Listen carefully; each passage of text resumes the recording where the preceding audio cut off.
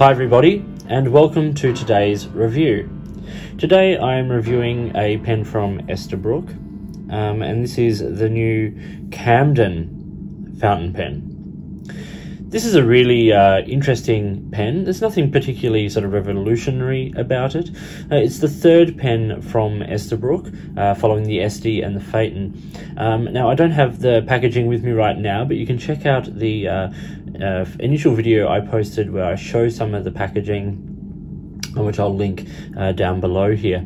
But this is an interesting pen because it's an anodized aluminium body, and it's got, you know, sort of a number 6 nib, and it writes well, and it's from Esterbrook, who, and you know, is a relatively new pen brand back on the market.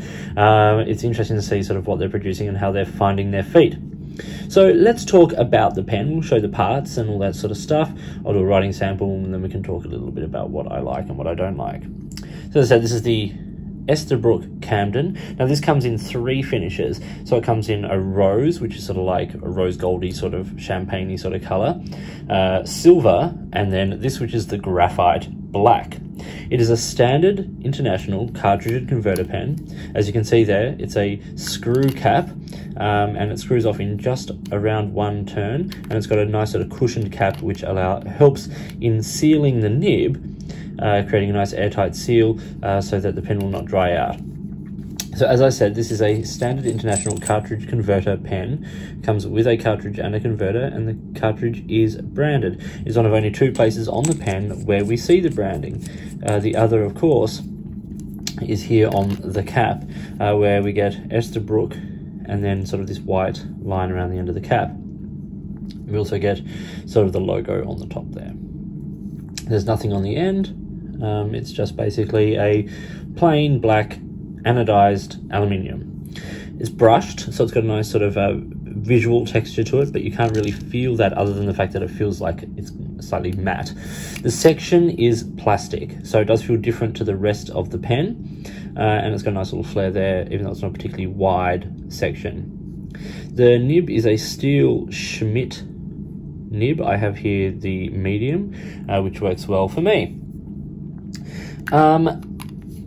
As I said, so this cushioned cap, which is great for sort of protecting the pen, the nib from drying out, does take a little bit sort of you do have to actually push it in as you screw it, otherwise it just sort of revolves on itself. They also had that on the Esty model, and there are a couple other brands such as Fine Writing International who have that sort of same sort of cushioned cap seal mechanism.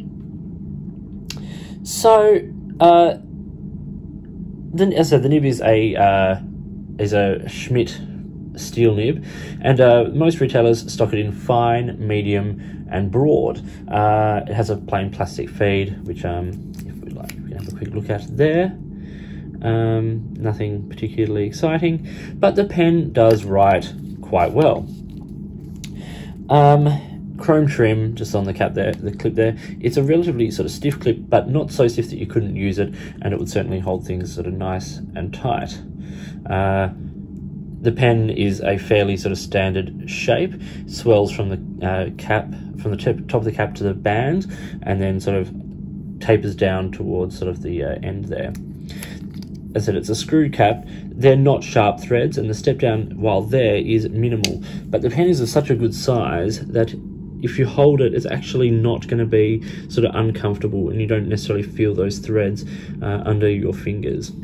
It's a good size unposted. You can post this pen.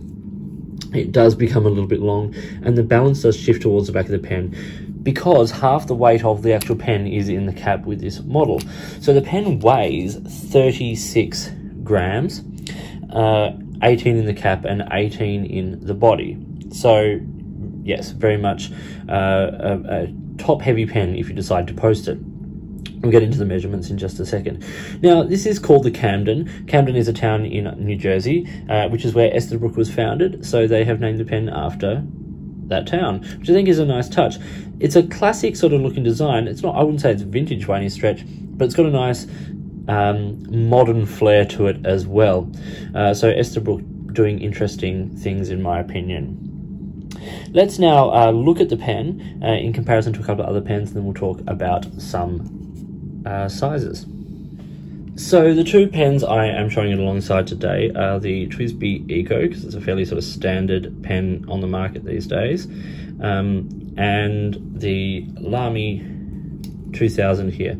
So, which I am showing you alongside because it's another sort of black brushed material, and you can see it's not a small pen by any stretch of the imagination, which I quite like. So the dimensions of the pen, uncapped like this, it's 150 millimeters. When you, the body unposted is about 130, but if you post it, it does become quite a long 170, but as I said, it does back weight quite easily. The section is 9.8 millimeters there in the middle, so not overly, it's not a narrow section, but it's not a girthy section by any stretch. So let's do some writing, and then we'll come back and we'll talk about a few features, a few pros and cons and such. So let's do a writing sample. What we have here is the Esterbrook Camden fountain pen.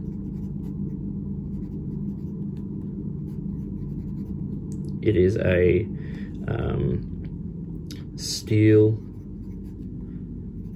Schmidt medium nib, and as you can see, it lays down a fairly decent line. There are a couple of spots where it sort of skips a little bit, which is a little bit disappointing from a nib like this. It does normally write fairly well. They are rare, and it may be something to do with the slight different angle that I'm writing on here, but the pen does perform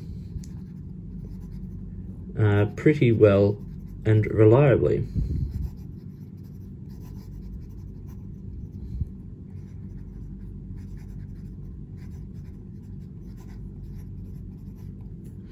It's like, it's not a perfect writer, but you know, it lays down a nice patch of ink, and certainly not a dry writer by any stretch either. So you can see, you know, there are a couple of little hard starts, as I've said, but for the most part, it writes fairly well. It's a stiff nib, so you're not going to get like heaps of line variation, and with these sort of steel nibs, you are likely to sort of push them beyond their limits fairly quickly. Reverse writing,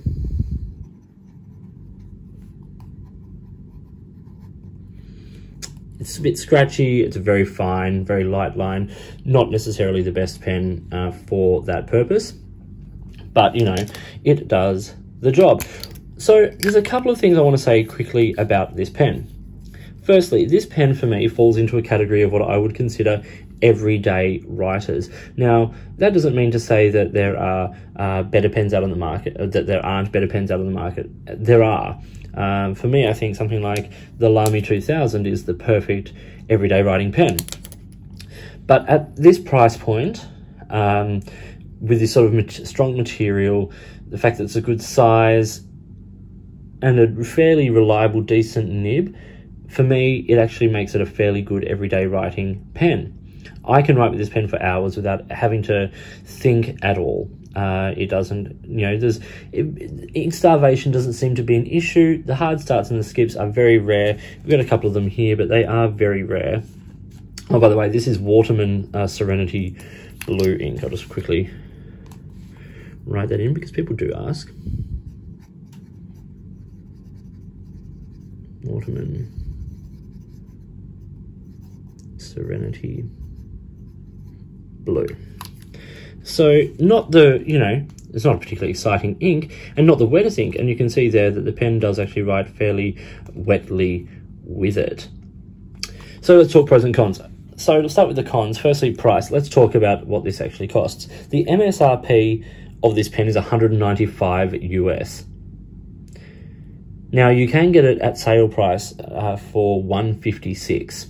Now that for me puts it just under the Lamy 2000 in terms of price, but Lamy 2000 is a gold nib. This is a Schmidt steel nib.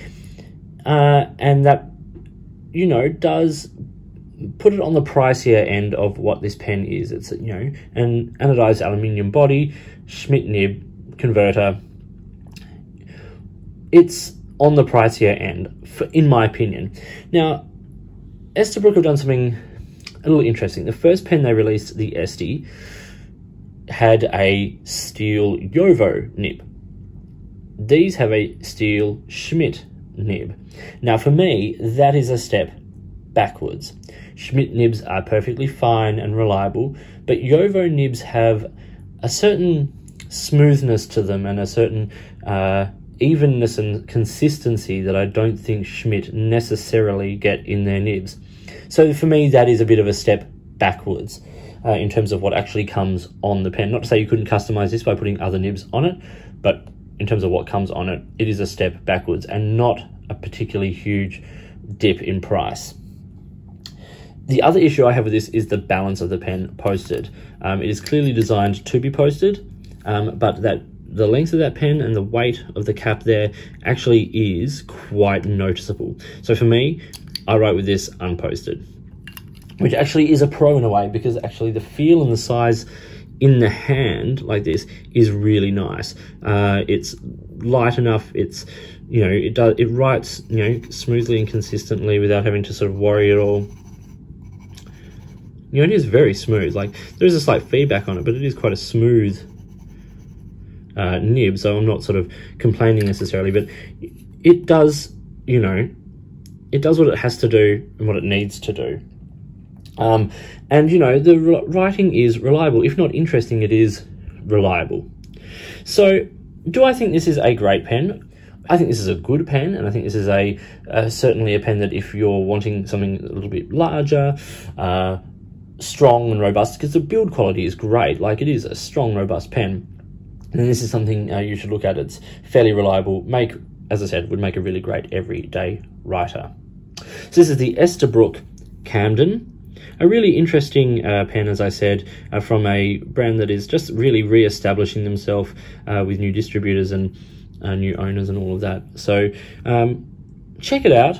Go have a look at it online, try one out in person, and get behind this company, because they can only do better and bigger things in the future. They've started strong. Let's make sure they have the opportunity to really become something that the original brand, Richard Esterbrook, would have been proud of. Hope you found this video interesting and useful. If you did, give it a thumbs up and subscribe to the channel. Hit the notifications button if you want to stay up to date with the videos that I produce. Please feel free to get in touch using any of the platforms listed below. You can find me on Instagram or Twitter at @the_offstage_me, or you can contact me on any of my videos here, or drop me an email, which is also listed down below. If there are products you think I should be looking at, or if there's a way you'd like to support the channel, get in touch and let's see what we can do. In the meantime, enjoy your pens, enjoy your writing, and I'll talk to you later.